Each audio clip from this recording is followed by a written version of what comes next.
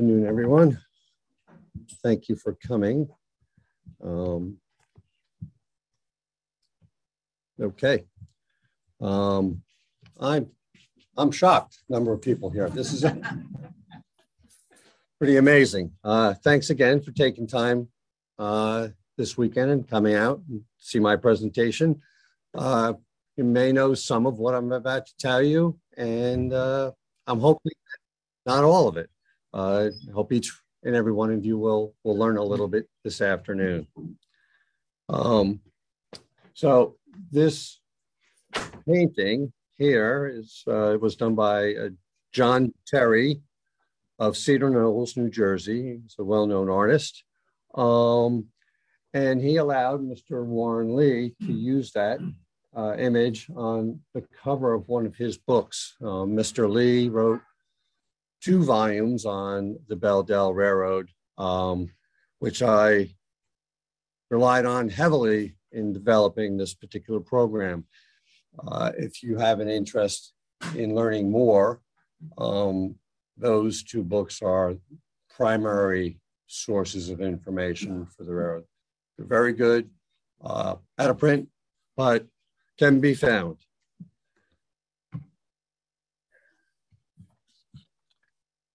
So my program here today is going to give you an overview of Valley prior to the arrival of the railroad, how the railroad imparted some changes to the communities along the route. We'll highlight some significant events that occurred along the railroad, and hopefully we'll have time to do a short exploration of some of the remaining relics that exist.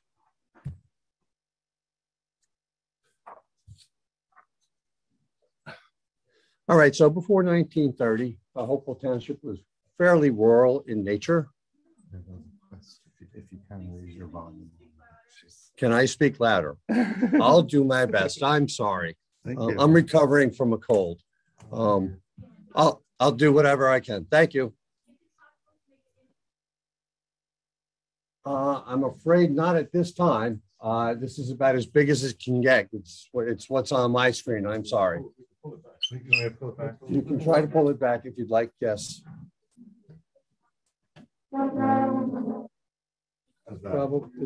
That's a little bit better. How's that? Okay. Thanks, Bob. You're welcome. All right. Sorry for the interruption. Before 1830, pardon me, Hopewell Township was very rural in nature. Vast majority of the residents here were farmers. There was also some amount of fishing done.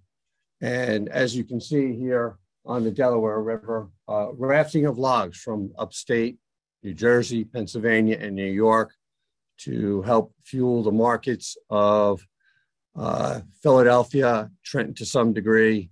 Logs were used for just about everything.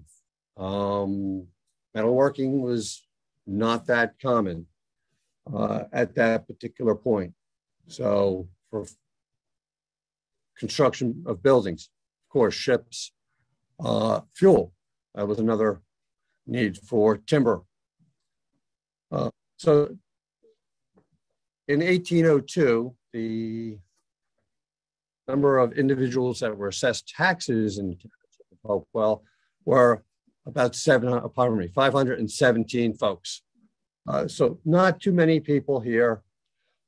Most of them were farmers on land about 200 acres or less. There were 87 houses listed in the township at that time. We had 9 grist mills, 6 sawmills, 1 merchant, and a tan yard. Along with that were 3 fisheries along the Delaware River and 1 ferry.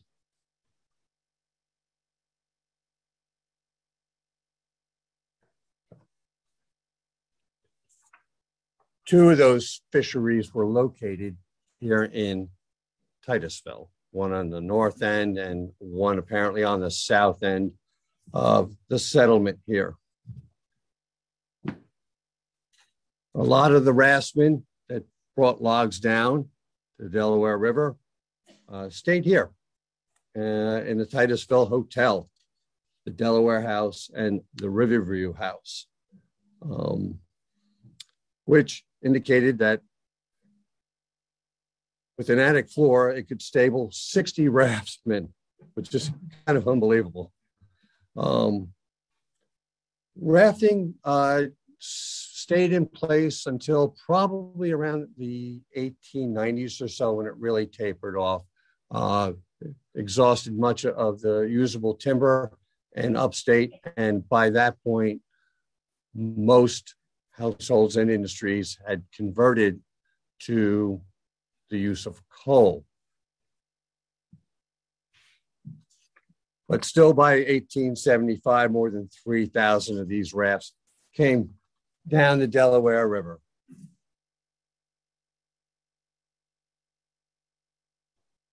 In 1830, the Delaware and Raritan Canal had been chartered by the state. Raising capital for construction was very difficult because most investors were more interested in the Camden and Amboy Railroad. To overcome this, in 1831, the legislature acted to combine both the canal company and the railroad company. So this would ensure adequate financial support for the construction of the canal. Canal had been surveyed in 1830. The route had been established between New Brunswick on the Raritan River down to Trenton, and then continuing south to Bordentown on the Delaware River. To support the operations on the main canal, a feeder canal had to be constructed to maintain water levels. So this is the canal that runs along the Delaware River, up from Trenton, about 22.5 miles, up to Bulls Island. Construction on the canal commenced in late 1830 and on the feeder in 1831. By 1834, the entire canal was open for traffic. The primary commodities shipped on the canal were coal and pig iron that came from northern New Jersey. The arrival of the canal here in the Hopewell Valley did initiate some growth.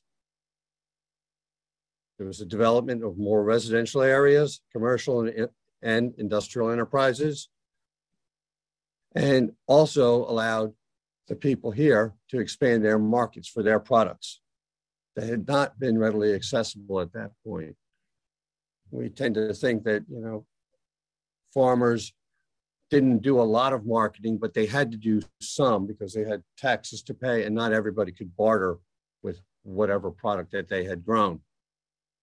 So the roads at that time, you may understand, were unimproved, mere paths, subject to weather conditions and some upkeep, which probably wasn't all that good at that time. So the canal opened up an opportunity for farmers to ship their products to other locations, primarily Trenton, New York, and Philadelphia. But it also had the function of bringing people here. With more canal traffic and more boatmen, that's why we had 3 hotels here in Titusville, because people needed a place to stay. The mules needed to rest, and the boatsmen couldn't really travel well at night. So that's how these hotels popped up along the canal. So on the slide that you see in front of you is even though it's a little bit later, 1848, and I apologize for its resolution. It was the best I could do. The point is that there were many commodities that were transported over the canal. And this gives a list of the rates for each one of those commodities. So this brought more items to the townsfolk here in Titusville, Washington's Crossing, all along the canal, Lambertville. And it was a boon for the communities. So my talk is going to focus primarily on 3 communities along the canal here in Hopewell Valley, Washington Crossing, Titusville right here, and a little hamlet called Moore. So Washington Crossing was established in the middle of the 18th century. It was originally known as Johnson's Ferry or 8 Mile Ferry in reference to its distance from Trenton. A vital route of commerce between Hopewell Valley and Newtown. At the time, the seat of Bucks County until 1813, the ferry also established a viable means of commerce to the Philadelphia markets. It was the first of many ferries to be established along the Delaware River. The earliest road connection to the ferry was from Old River Road and formally laid out in 1767. Ownership of the ferry passed through a various number of families during the late 18th and early 19th century. The name of each ferry owner closely associated with the identification of the community at that time. Of some significance, the development of the community was Taylor's Lumber Yard, established in 1819. The lumber yard, making use of local sources of timber, as well as that which was rafted down the river. The Taylor family owned the ferry from 1828 to 1834. During this time period, the community adopted the name Bernardsville in a recognition of Bernard Taylor, the owner of the ferry. When the ferry was owned by the Johnson family, a tavern was also established adjacent to the ferry crossing. Over the years, the tavern prospered and was enlarged to eventually become a sizable hotel. The main portion of the hotel, Nelson's Hotel, as some of you may know it, survived until the mid-1930s. The arrival of the railroad, a station was erected and named Washington Crossing. A short time afterwards, the community adopted this name as its own. Also, in conjunction with the construction of the canal, the legislatures of New Jersey and Pennsylvania in 1831 authorized the construction of a bridge to replace this busy ferry. In 1834, the bridge was formally opened to traffic and the ferry was discontinued. Although it would make another appearance in 1903, after a major flood destroyed the second bridge at the location. So was not able to be readily identify when the current bridge was built. I think it only took a couple of years. So if anybody has any idea what that date is, I'd appreciate that. Our next community is Titusville. Prior to 1819, the Knowles family established a general store on what we now know as Church Road. It also established another public road between the store and the ferry to the south, roughly aligned with what we call Route 29 today. In 1831, the Knowles store and associated properties were acquired by Uriel Titus, thereby providing him with the ownership of all riverfront property between Moores Creek and the ravine at the cemetery of this very church. The community is named for the Titus family, which came to the eastern part of Hopewell Township from Long Island in the early 1700s. By the middle of the 19th century, Joseph Titus established a large farmstead north of the village that bears his name. Joseph and his son Uriel established a number of commercial entities that benefited from the abundant natural resources of the area, namely the establishment of a shad fishery, which I believe is named Sand Gully Sand Fisheries, but yet this has to be confirmed. Also, 2 sawmills were established along the riverbank. The arrival of the canal provided enormous economic opportunities for local residents. Early developments included a coal and lumber yard and a grain warehouse along the canal. The United States Post Office saw fit to establish a post office here on April 3rd, 1833. Mr. John Hoff serving as their first postmaster. Uriel went on to subdivide his land into building lots. Fortunately, he died in 1834, but his heirs planned to continue developing the community. He left all of his holdings to his son Joseph. Also was a very enterprising individual.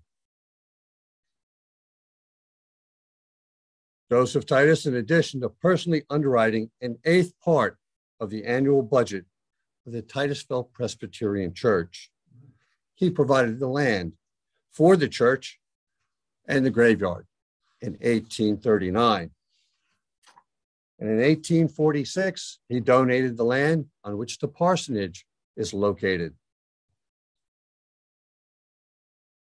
He built a tavern in 1835 for the accommodation of boatmen near Titus Cove. He rented this tavern to John Sargent, to whom he sold it to in 1846. Joseph Titus also ran the former Levi Knoll store, operated the log basin, the lumber yard, a sawmill, a grist mill, and he also farmed. His mills were situated along Fiddler's Creek.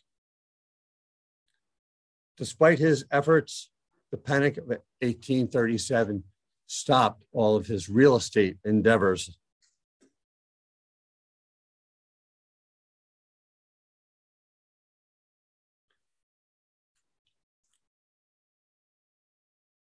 When Mr. Titus passed away, he bequeathed land to be created an endowment for the first Titusville school to be operated as a parochial school for the Presbyterian Church.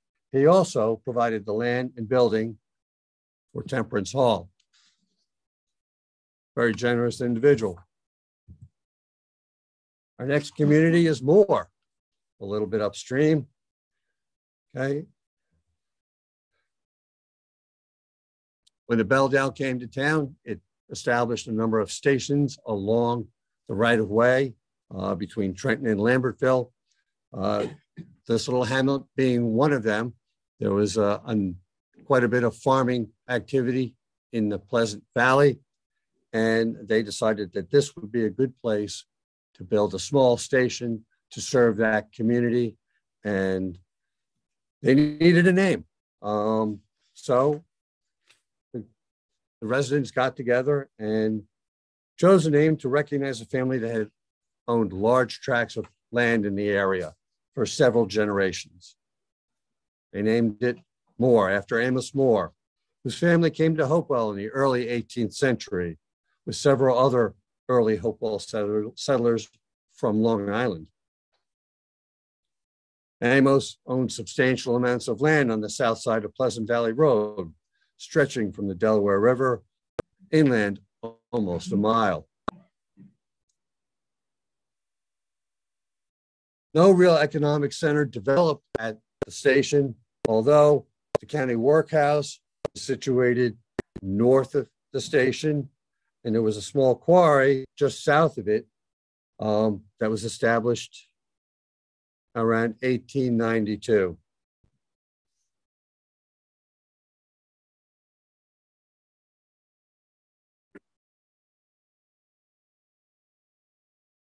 So in the station at Moore, there was also a small telegraph station that was used to communicate to other stations along the line to control the traffic up and down the Belvidere. It was just one of many of these telegraph stations along the line. Let's see here. So a rail spur had been built to the quarry in 1898 and connected with the Belvidere just north of the station. Quarry also needed stone cutters and attracted large numbers of immigrants. The shanty town grew up along River Road and Pleasant Valley across from the station. In 1900, the 68 immigrants making up the shanty town were all males. Many married, but without their families, ranging in age from the 20s to their 50s. Some had immigrated to the United States as much as 18 years earlier, but most had arrived within the past 5 years.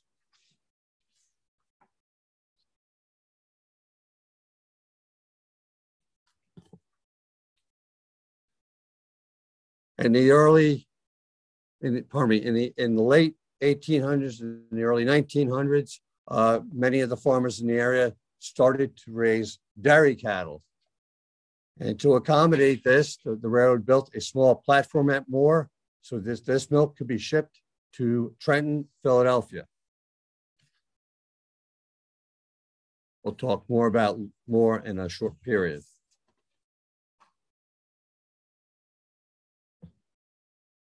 So here's Titusville in 1849. We see some development here between the arrival of the canal and this particular time frame. So there are about 17 structures in Titusville at this particular point, most of them occupying the area from Fiddler's Creek to the church here. In the map, we have a hotel, a wheelwright shop, a store, post office, the church itself, and the school. There's also a cooperage here in town, a lumber yard, the grist mill, a sawmill, and the log basin.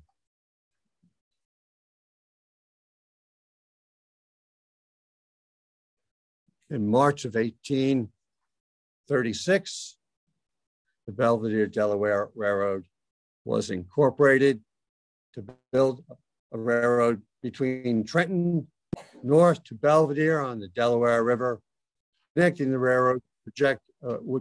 the railroad projected to the Susquehanna Valley in Pennsylvania. Survey had been performed in 1837 by Edwin Douglas. He provides his report to the board of directors. However, the Depression of 1837 negatively impacted any interest in purchasing shares of the Belvidere. In October of 1838, the Belvidere holds its last meeting until July of 1848. Oops. Sorry about that.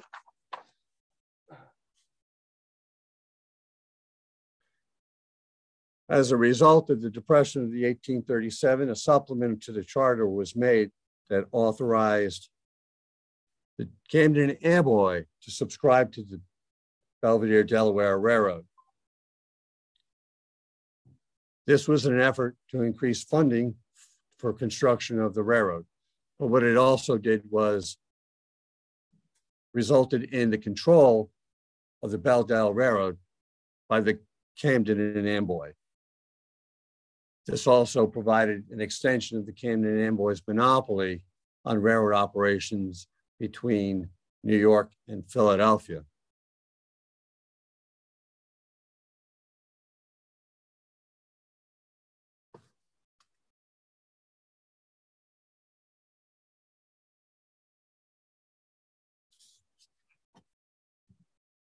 So things were pretty dormant for a number of years. The railroad had about 10 years to construct the line between the two endpoints, or its charter would have become void. There were a couple of extensions to that, and the charter had been amended so that if the Beldel completed the railroad between Trenton and Lambertville, it would satisfy the charter.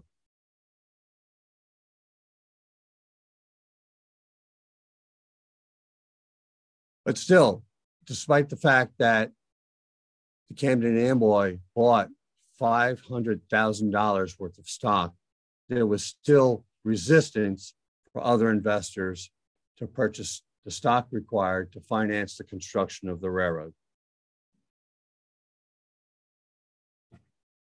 So in many ways, the construction of the railroad was in jeopardy at this particular point.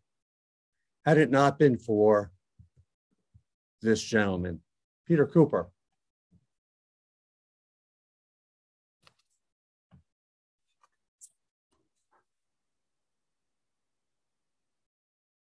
Peter Cooper was a very enterprising individual.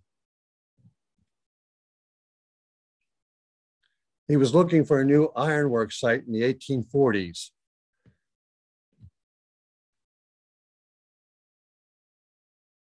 And was having a difficult time finding one.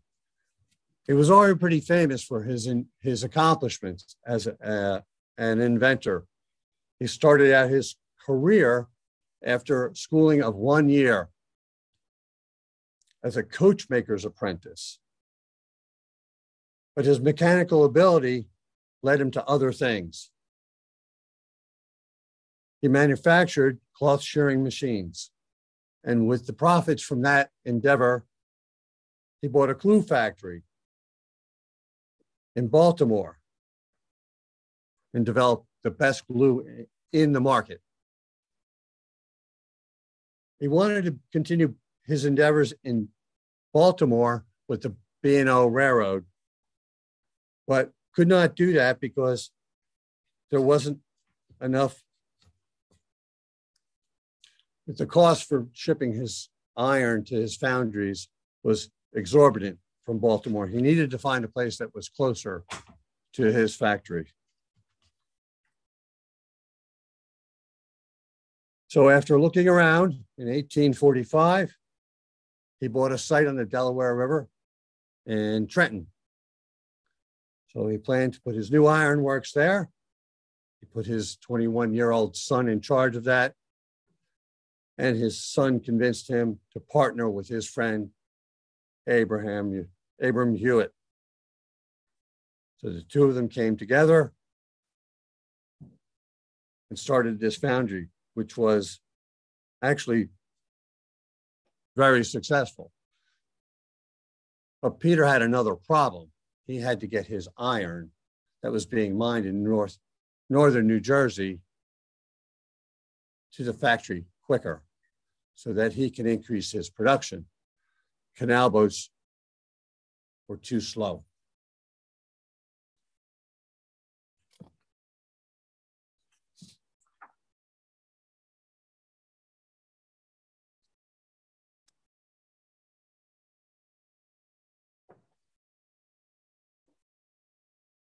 So Peter endorsed the building of the Belvidere-Delaware Railroad. And that's what actually caused a lot of other investors, since they saw how profitable his iron business was in Trenton and what it could do. More people invested in the railroad. Now, it should be said that this gentleman, Robert Stevens, is of interest also. Mr. Stevens was intricately involved with the Camden and Amboy Railroad, very influential person. In 1846, he decided to order 200 tons of rails from Peter Cooper's foundry in Trenton, rather than spending the money shipping it from England. This was another impetus for other investors to purchase stock in the Beldel. So Mr. Stevens has a long history with the development of railroads here in the early years. One of his claim to fame here is the development of the T-rail that we know today. This is a rolled piece of iron that's used. The shape is fairly common to what's used at this point. Prior to this, the form of the rail was in a number of different shapes, none of it all that good. This was a very innovative development in railroads, and it was one of the reasons that caused the railroad industry to take off here in the United States. This shape was adopted by virtually every railroad across the world in very, very short order.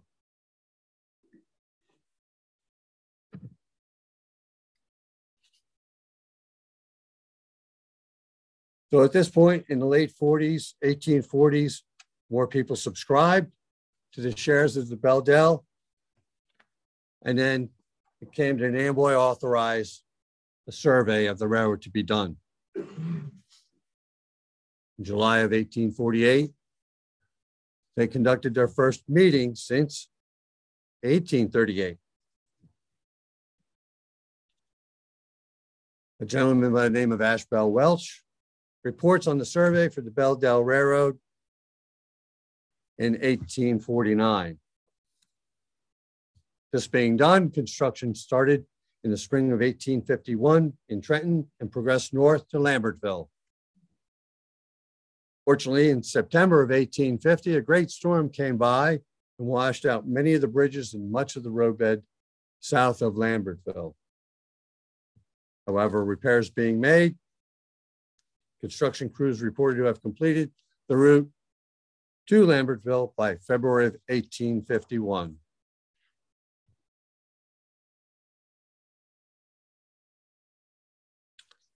I'm sorry, my slides are a little bit out of order here.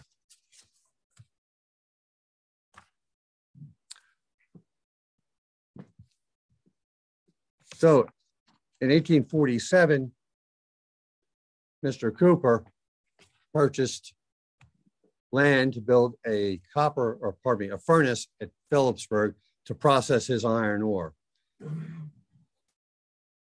This expedited this increased his need for supply of iron for his forge in Trenton.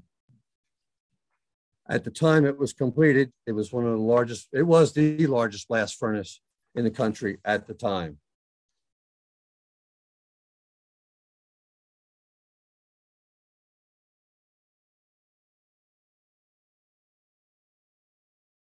So here's Mr. Cooper's ironworks in Trenton. It originally had been located on the banks of the Delaware. That building still survives today.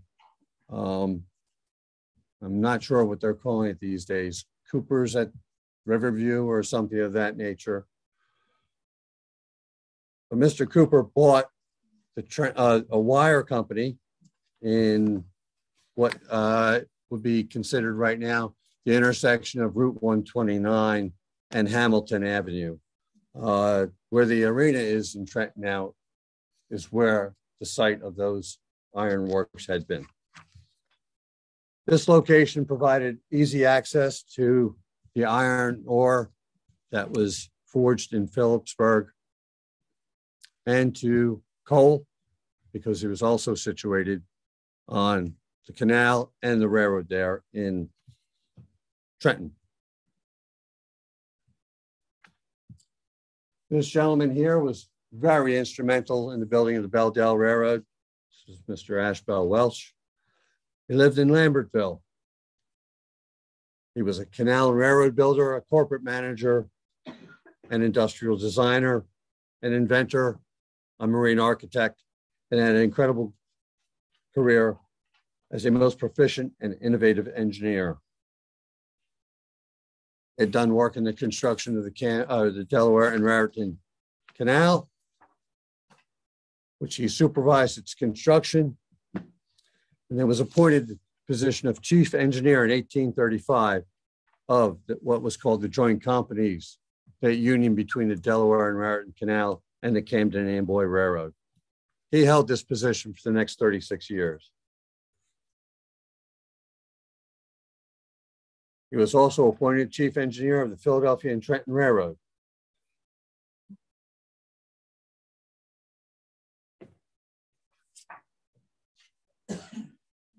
When he was involved with building the Belvidere in 1852 and 1853, he was also involved in lengthening the Delaware and Raritan locks at the main canal, which he had done in 111 days.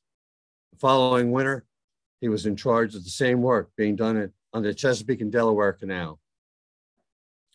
He was instrumental in early railroad safety devices, placing into operation on the Camden and Amboy and the Philadelphia and Trenton in 1863, a system of blocks to space trains apart from one another.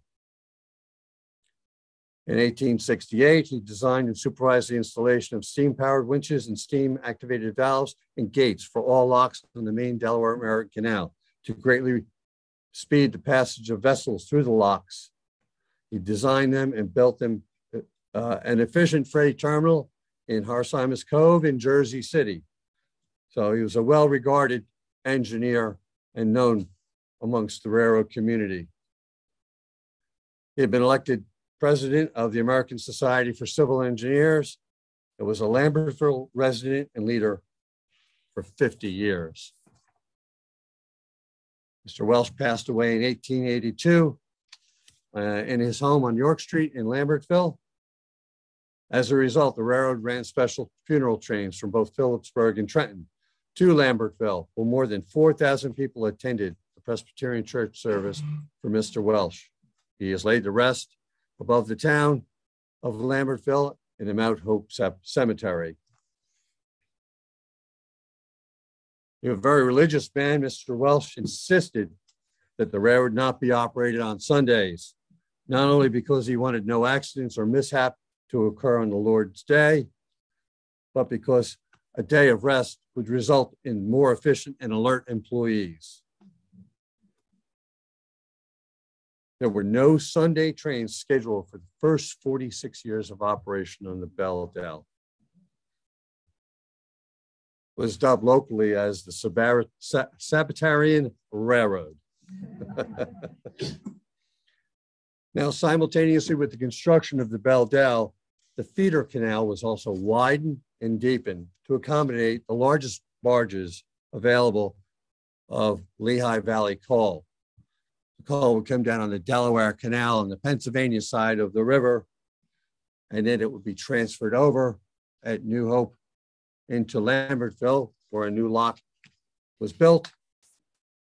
And this greatly increased the amount of barge traffic on the feeder canal after 1851.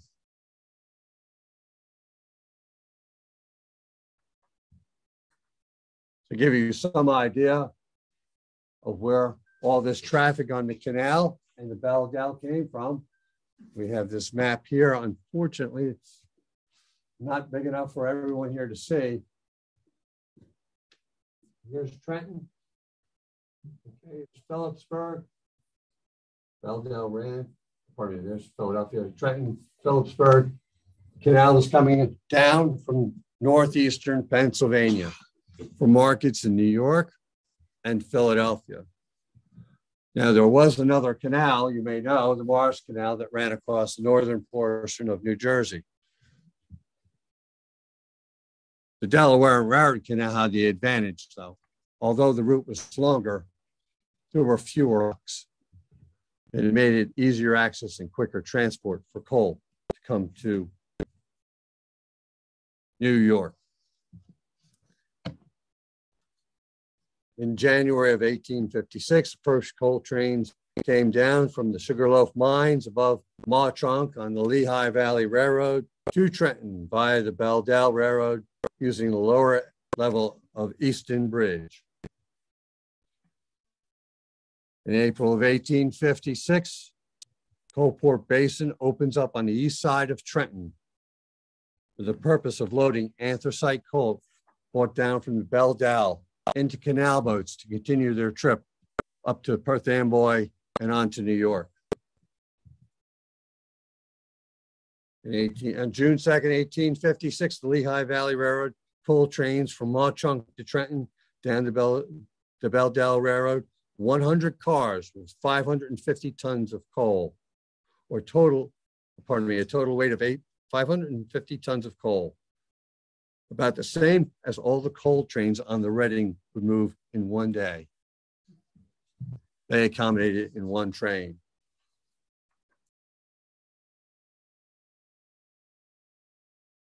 My slides are sorted. I apologize for that. I do, huh? There we go.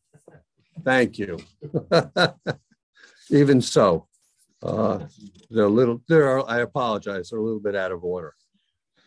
So here's a typical interior of a car around the 1850s, 1860s. A little unruly, I think you'd expect. I think there were a number of problems with the travelers, and the crowds that started taking the train from Lambertville and all over. So much so that the railroad adopted in the early 1870s a new set of rules that ended up being quite popular with the travelers. Conductors were required at that point to see that all passengers had seats, to expel all drunken and disorderly persons from cars, not to allow any profane language. No tickets will be sold to intoxicated persons or those incapable of taking care of themselves.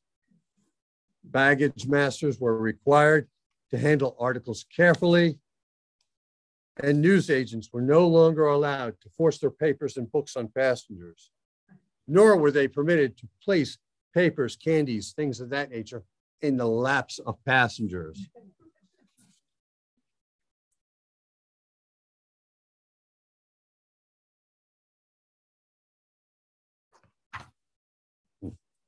Okay.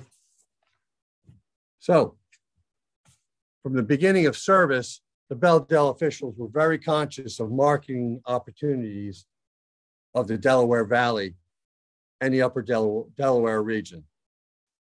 The route was heavily promoted to tourists and travelers.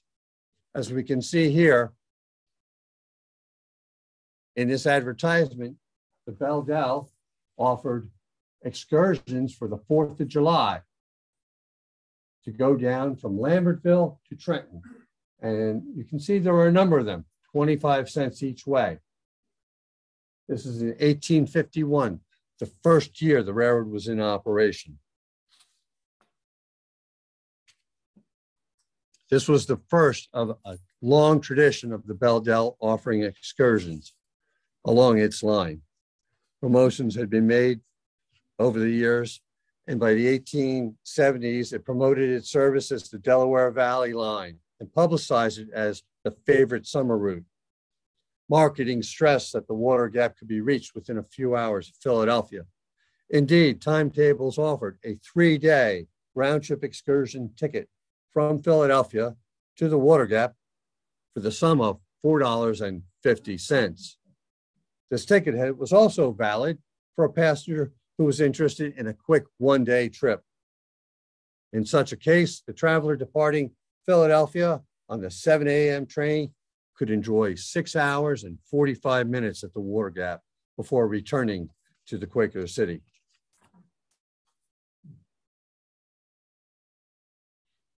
Over the years, there have been a number of special trains on the Belvidere. These include trains used to transport ice to Philadelphia and Trenton and New York. Peach trains were very common in the 1860s all the way up to the 1890s, mid-1890s. Milk trains, circus trains, agricultural exhibition trains, agricultural instruction trains, presidential specials, sports specials, conscription trains, and special trains for strawberries. Peaches had been a significant crop in Mercer and Hunterdon counties in the mid-1800s. So much so that the Belvidere every year ran extra trains from 1850s all the way to 1895 to transport this cargo to Philadelphia and to New York. Unfortunately, in 1895 also marked the arrival of a disease, San Jose scale, which completely wiped out the peach industry in the Mercer and Hunterdon County areas, all of northern New Jersey.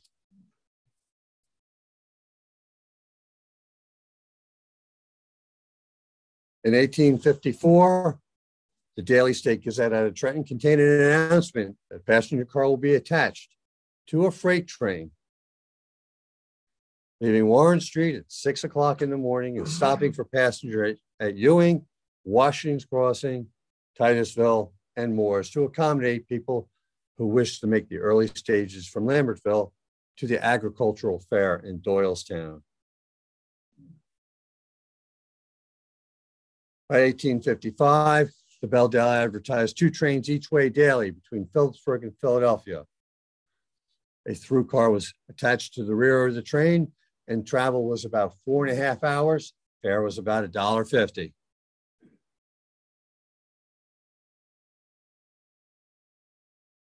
The railroads also carried mail amongst the communities and did so until the end of passenger service in 1853.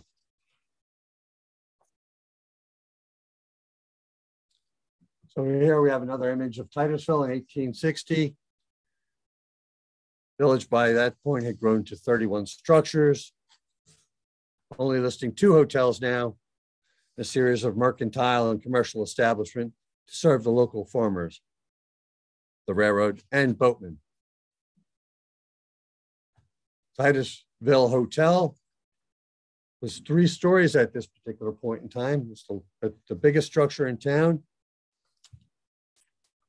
Continued to be so, I would think, until it was torn down. When the Delaware arrived here in 1851, a large grain warehouse was constructed next to the tracks at Church Street. Passenger freight station was also built opposite of Church Street. On the eastern banks of the canal stood the Agnew and Snook Mills, a harness shop, a blacksmith, a carpenter shop, and several residences south of Church Street. And we also had a bridge tender's house at the north end of the village. By the 1860s, the average annual revenue for passengers on the Belvidere was $125,000. And for the mail and express, it averaged about $53,000.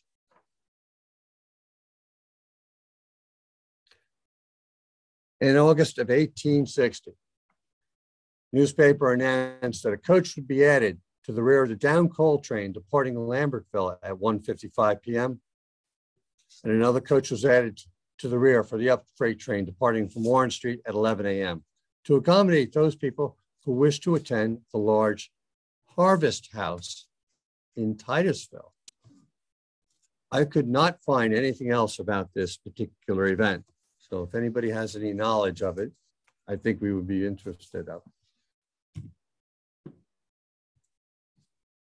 In 1863, construction of a telegraph line along the Belvidere was begun. And in 1865, the Belvidere organized a route to the Falls of Niagara from Philadelphia through the Delaware Valley and the Delaware Water Gap, Scranton, Great Bend, Central New York, the Great Lakes, and canals.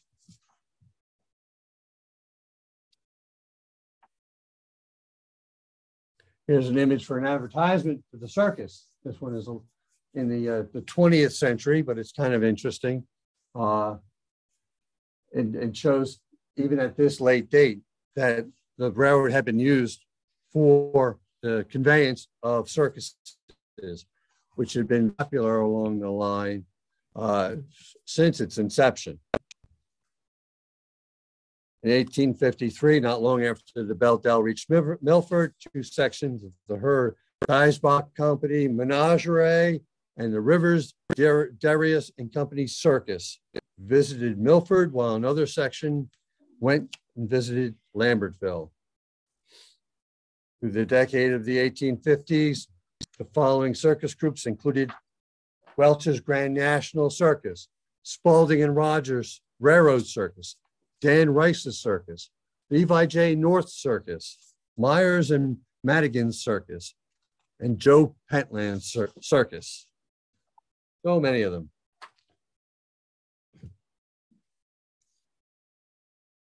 Try to get an image of the earlier equipment on the Belldale. I came up with two fairly decent images. This one is from the 1860s and doesn't look like it's from around here, does it? This is actually the Camden and Amboy in Princeton. And while I wish we could make it out on this particular screen, the boxcar that you see there and the passenger car are Belldale equipment as a result of the close relationship of the Camden and Amboy and the Belldale.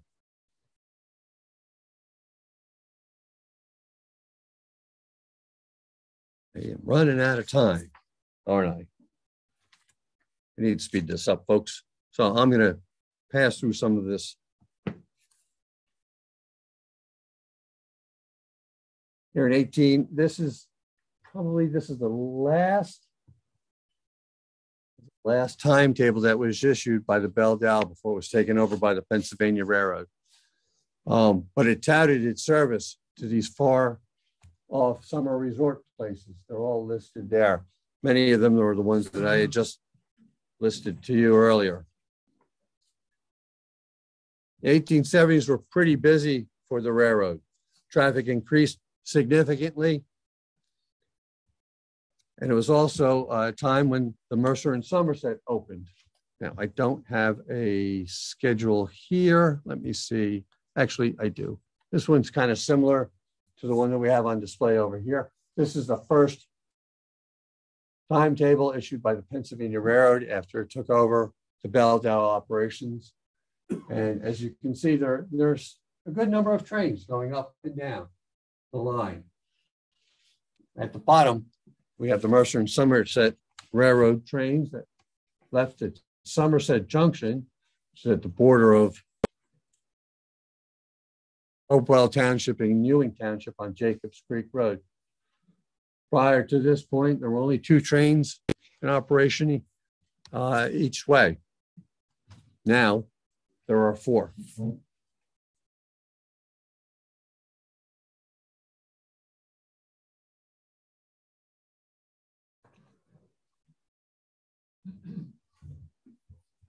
In 1879, the conscription train that we spoke of,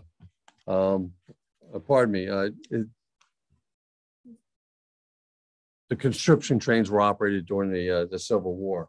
But in 1879, the Belldale had a prison car that operated between Warren County Courthouse and Belvidere and the state prison in Trenton.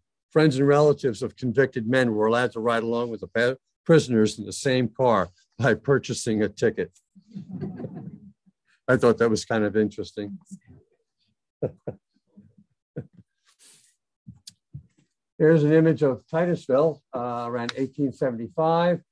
I created this a while ago, found an interesting document that listed a directory with what many of the occupations that were provided here in town.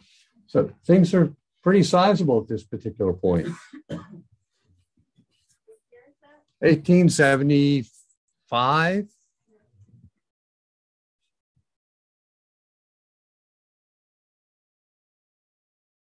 So along with some of the other trains that the railroad ran, they went to the fairs. They went to Flemington starting in 1855. They went to the Belvidere Fair starting in 1858. In 1887, the railroad started running extra trains for the Interstate Fair at Trenton. These trains would go directly to the fairgrounds. Passengers did not have to get off, change trains. once they arrived at Trenton. In 1890, 14 trains left Warren Street for the Interstate Fair. In 1891, special trains from Flemington also transported fairgoers to Trenton. In Hopewell, children were given a day off to go to the fair. And the Belvidere brought many families in Hopewell Valley all the way to the fairgrounds.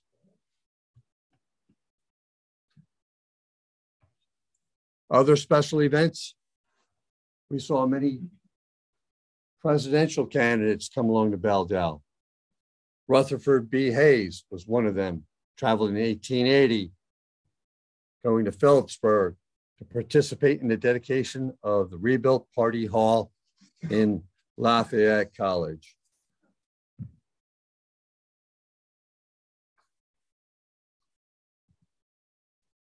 Another interesting note, in 1884, the Bible Society stopped placing Bibles on the Belvidere passenger cars because too many of them were mutilated or stolen. Also in 1884, a record 21 loaded coal trains passed down to Belvidere in one day. In 1885, President Grover Cleveland passed through on his way to Buffalo, New York.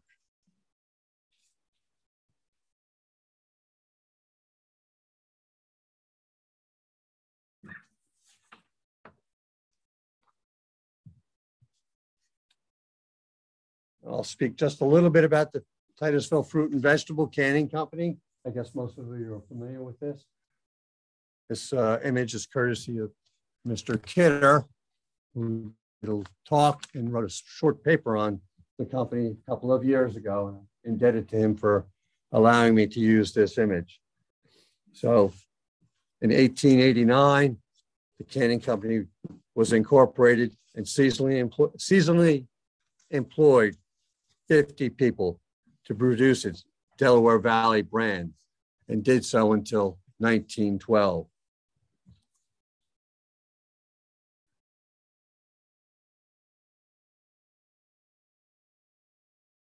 So the canning company was located at the north end of the village and did fairly well, but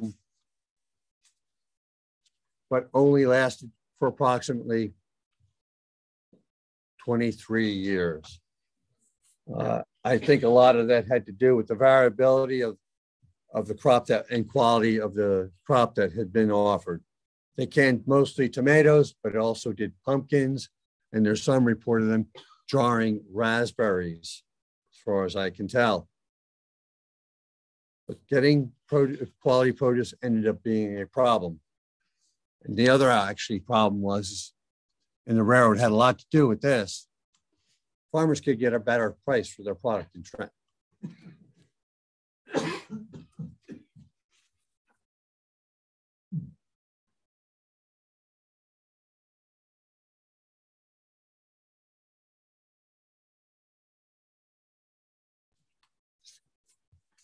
So later, the building, which still survives as I think a family home, the building was the home of Otto Niederer and Sons, who manufactured the first successful automatic egg grading machine, the Egg-O-Matic. I think everyone's familiar with that, right? I had to tell you about that.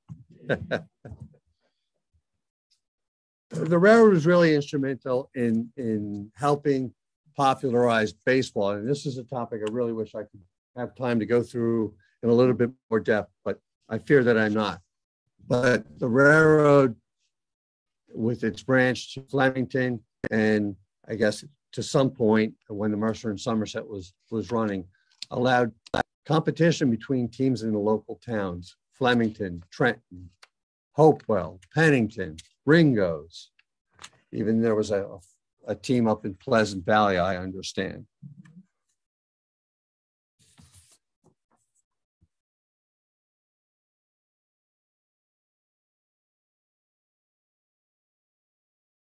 They were adult teams.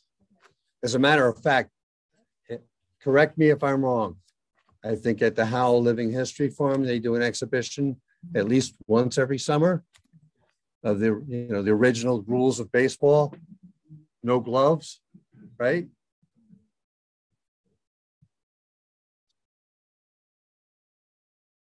So in the 1890s, traffic continued to grow on the Belvidere. It was a very profitable railroad.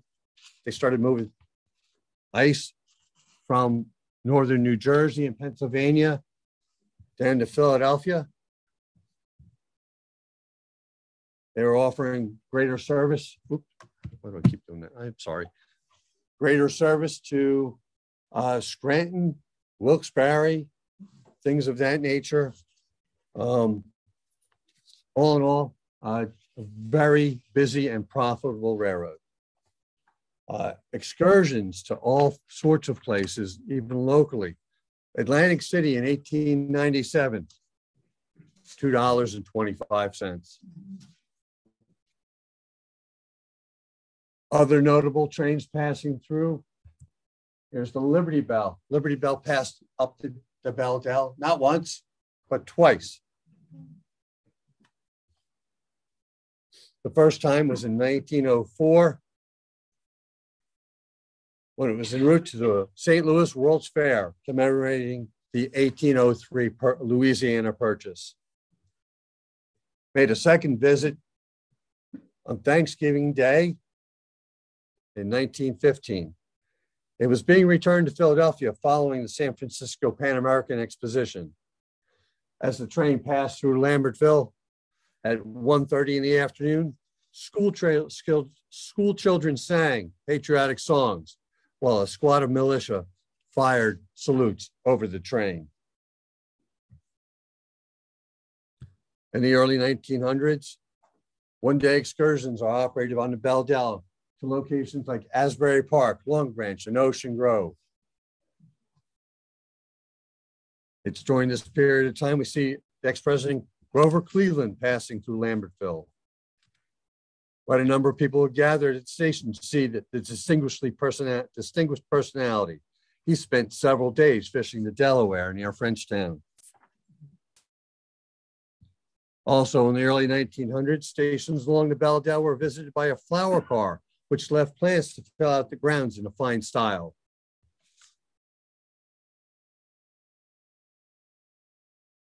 Strawberries started to pass over the Belvidere in a direction that you wouldn't expect.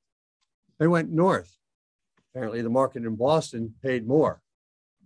There was a special train, 40 carloads in 1904, that took the local crop up to Boston.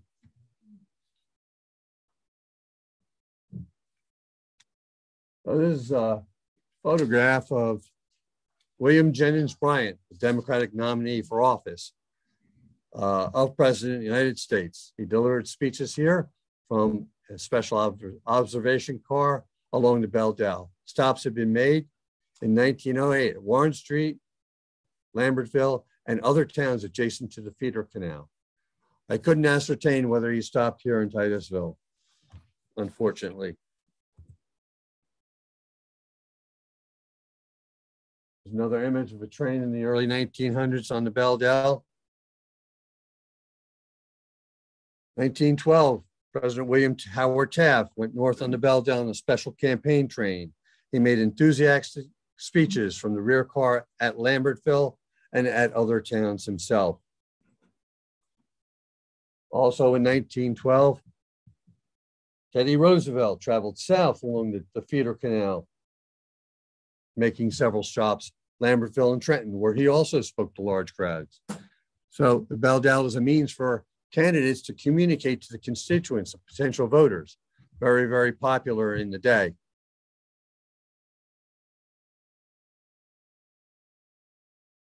In 1913, a Sunday excursion on the Belvidere. So popular, it required 34 cars in 3 sections to carry 2,000 passengers to Washington, D.C. In 1914, an agricultural exhibition train co-sponsored by the Pennsylvania Railroad and the state of New Jersey came up to Belvidere and visited Phillipsburg, providing instructions to local farmers.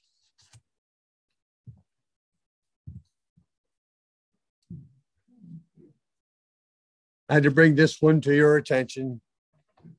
For about 20 years, in the early 1900s, Belle-Del offered a special train early on New Year's Day to bring people down to Philadelphia to take part in the Mummers Day Parade.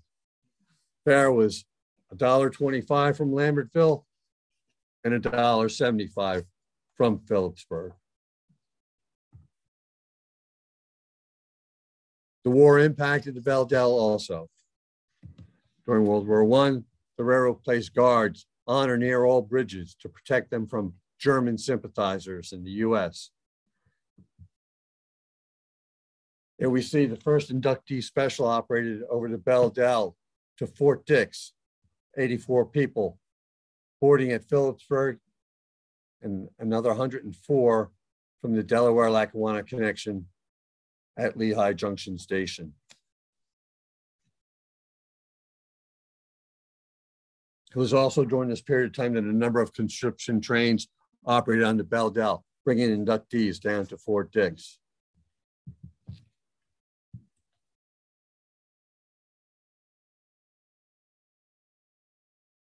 Here's a photo of Titusville in the 1820s. At this particular time frame, the community became very popular as a summer resort, and a number of cottages had been built in the town between here and towards Washington's Crossing. And if I recall correctly, lots were of decent size, 50 by maybe 100, or 50 by 150 feet, offered for $200 and above. Can you imagine that?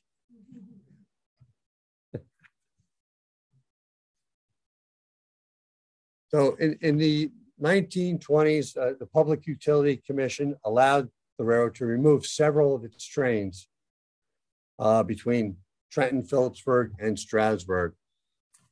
The heyday of the railroad travel was on the decline. The 1920s also marked another significant development in the area, which was the construction of Route 29. This had a negative impact, not only on passengers on the Belle-Del, but also on freight.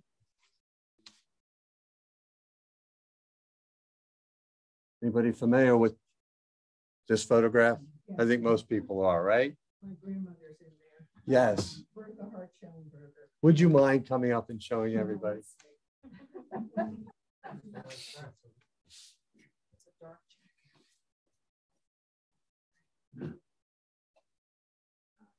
Yeah, I think she's there, right behind the church. Ah, okay. Thank you. I couldn't resist. I wasn't going to put any of these photos to talk about some of the wrecks that were on the railroad, but in this case, I couldn't resist to show this to everybody if they hadn't seen that. Amazingly, it was only the locomotive that had derailed and went into the canal.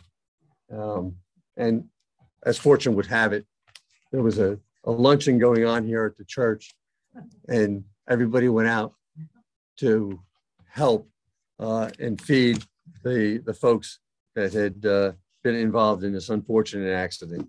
It could have been a strawberry festival. They have been here a lot. I think this was it was a regularly scheduled train. I know that. I'm not sure if it's the train that went up to Buffalo or not.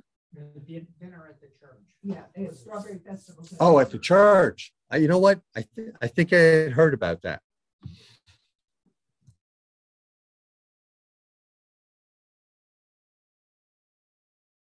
They went to the canal. Yeah, off into the canal. It wasn't the first time. It wasn't the last time either.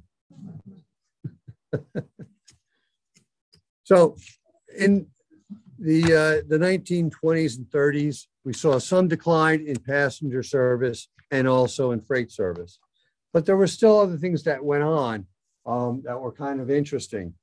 Apparently in the 20s and 30s, there were some peacetime military training exercises down towards Washington Crossing that were public demonstrations. And from what I understand, some of these had been filmed, brought down to Trenton and shown in theaters in the afternoon.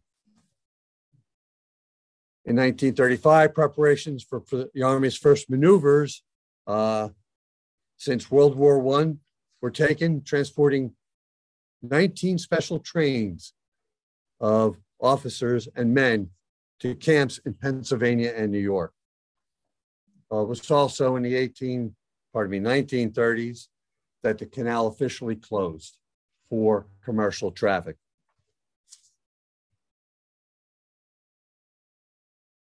In 1842, one round trip on the Belvidere was eliminated because the equipment was needed for wartime troop movements. I'm not sure these trains actually ever returned. In 1944, Franklin Delano Roosevelt traveled on the Belvidere on Labor Day weekend to Hyde Park over the Belvidere, which was an unusual route for him to take. In 1947, passenger service from Stroudsburg to Trenton, a Sunday-only train, was discontinued. So in 1848, the last circus trains on the Belvidere, two sections of the Ringling Brothers and Barnum and Bailey train, ended up traveling up the Delaware River route from Washington to Boston. This was the last move in a circus train on the railroad.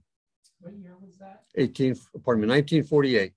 Actually, when I was a kid in Titusville, back in the 50s, the circus train came through twice, Really? going to Trenton, or leaving Trenton, either way. Okay. Well, I'll have to look that up. This is from Mr. Lee in his book, actually. So I guess we're all subject. Great thrill for us, I was a kid. Yeah.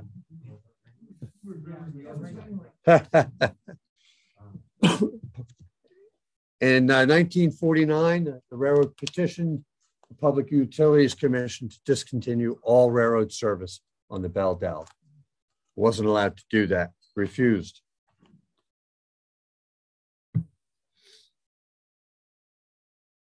But the railroad did replace the steam-powered trains with the Doodlebug. We'll have a picture of one of those in a little bit, right here. And although I couldn't make out the number of this car, so I don't know if it was the last one that operated in what we'll call regular passenger service. This is a photograph here on the Belvidere, a rail fan special. That a single? Yes, it's a single. It's a gas electric motor car. I remember that, and I also remember in the very late 40s, early 50s that they had a second call. Yeah, I've seen images of that also. But in 1953, the railroad did stop sending mail on its route. That was the end, November 30th in 1953. All what they call railway post office operations stopped here on the Belvidere. By 1956, the railroad had one train left on the Belvidere, a round trip between Trenton and Phillipsburg. The railroad justified that the average of only 17 people were on the train each day, and only one was making the hour and a half, 50-mile trip between Phillipsburg and Trenton. But yet again, New Jersey Public Utilities Commission rejected the bid to remove the trains. I guess the PR pleaded its case a little bit more strongly. In 1960, the last train operated, ending 109 years of passenger service to Lambertville and 106 years of passenger service to Phillipsburg. A couple of quick photographs of some freight train operations of recent vintage, relatively recent vintage. This would be the 1960s. And another One final train to tell you folks about. Although the Belldale was abandoned in 1976, sufficient amount of trackage was left in operable condition down at Cadwalader Park to accommodate the American Freedom Train. That was here, I think it was late August or early September of that year.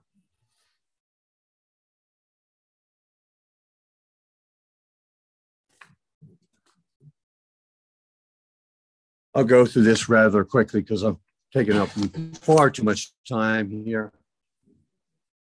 But Black River and Western Railroad purchased a portion of the Belldale, particularly the Flemington branch, from Lambertville up to Flemington, and in a short segment up to almost stopped into the quarry there, and operated that for a good number of years. Service to Lambertville stopped in early 2000s, I think it was. Not sure of the exact date. And service had been truncated from Ringo's all the way up to Flemington. I understand they're trying to get back to Lambertville, but I don't know what that looks like. 2 years ago. Did they? Track. Yes. And then when did we have the hurricane that came through, and just recently with the 10 inches of rain? Right. It actually washed the track out. I did not know that.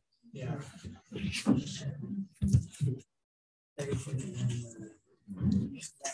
So there's a steam operation up in Phillipsburg that runs excursions down to, I think they're getting all the way down to Carpentersville now.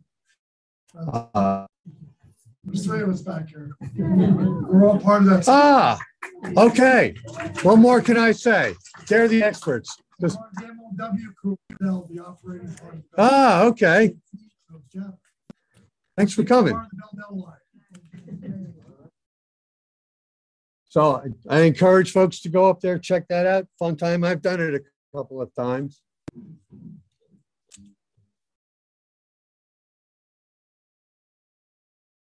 Millie, does anybody know about Millie? Oh, Did you guys restore that? Was that you folks? Okay, that's now. Was it from the paper plant, the switcher? It was from the Gilbert Electric Station. Okay. It hold coal cars. Mhm. That's where it spent its whole life. A gentleman named Don Sordro, out of its deathbed in there, cut down a lot of trees, pulled it out. Took him several years to completely restore it, and it still remains on the Belldale in Phillipsburg to this day. Okay, so I think the last time I heard of it running into for the Milford Alive, Milford Alive, yeah. they still doing that, running it every year? Yeah, COVID-19 kind of killed that. That's what I had thought. Yeah, but we have certified, FRA certified 2 miles out of Milford North. What is it, 37? 37. Okay, Yeah, so we're trying to keep it alive. good, good. I'm glad to hear that. And then I think this might be my last slide. Close to it. We'll see. Regalsville. Well, this started a couple of years ago with some grants. Some of the local historical society, I believe it was. They were part of that up in Warren County here, and on the right hand or left hand side there is the original Regalsville station. It was consumed by a fire in 1969. But the community said, we'd like to have it back. So they're rebuilding, they're recreating the entire station. What an endeavor. Yeah, a lot of grants, a lot of effort. There's still a lot of effort going on. You'll find it on our website, the New York and Susquehanna Delaware River Railroad excursions. It's nearing completion. We're hoping the track's all been restored down to Riddlesville, Okay. New Jersey. Yep. And we're hoping to start resuming this spring for the first time coming down to Riddlesville. That's exciting. Yes, it is. It's very exciting. Wow. Well, I implore everybody to keep tabs on that, see how that develops. That I'm done.